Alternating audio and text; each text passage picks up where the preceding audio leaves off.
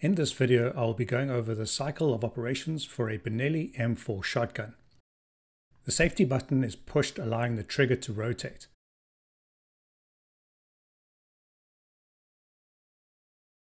Pressing the shell release lever acts against the shell stop.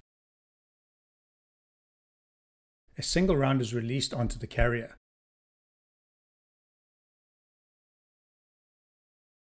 Pulling the bolt handle rearward also moves the bolt carrier rearward. The cam pin in the bolt contacts the cam slot in the bolt carrier, forcing the bolt to rotate into the unlocked position. The carrier continues moving rearward, pushing the link into the recoil spring, compressing it. The bolt carrier comes into contact with the breech bolt latch, rotating it rearward.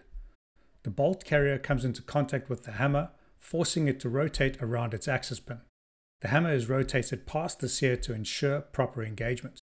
The bolt carrier comes to its fully rearward position and starts to move forward under pressure from the recoil spring. A notch in the lower edge of the bolt carrier engages a tang on the bolt latch. As the bolt carrier moves forward, the bolt catch forces the carrier to lift up. The front edge of the bolt carrier comes into contact with the back edge of the round on the carrier, pushing it forward into the chamber. The back of the round slides up the breech face, the rim slides behind the extractor. The hammer seats on the sear as the back edge of the bolt carrier moves forward. Pressure from the carrier spring on the breech bolt latch causes the carrier to drop down.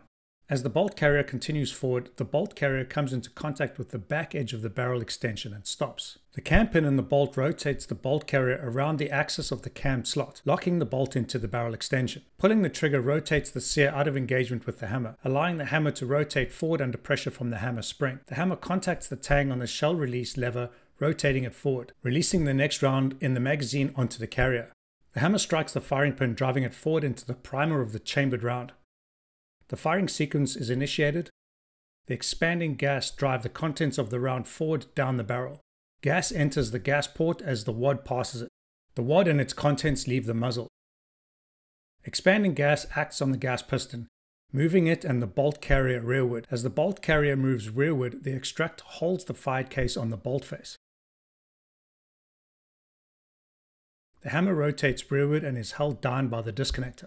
As the bolt carrier moves rearward, the back left edge of the case comes into contact with the static ejector. The empty case rotates around the extractor and out of the ejection port.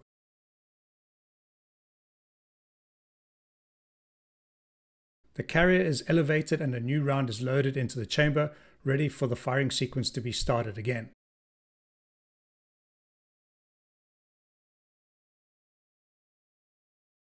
As the trigger is released, the hammer is transferred from the disconnector to the sear.